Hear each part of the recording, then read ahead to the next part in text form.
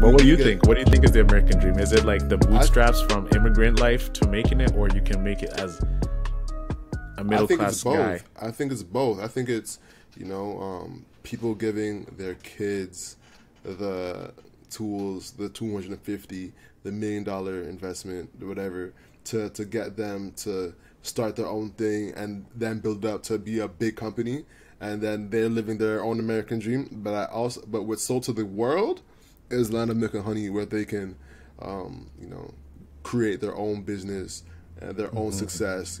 Join a big company and provide for their families and send money back home so their parents can eat, as well. I think there's like a threefold American dream.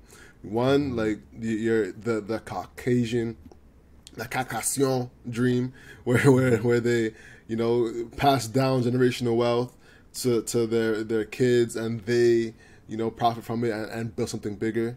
Then there's the immigrant one, where immigrants are entrepreneur, where they come build something from the ground up, and then see their success in the Land of Milk and Honey.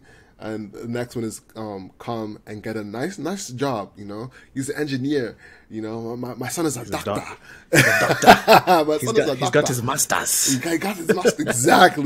Exactly. Or it's like.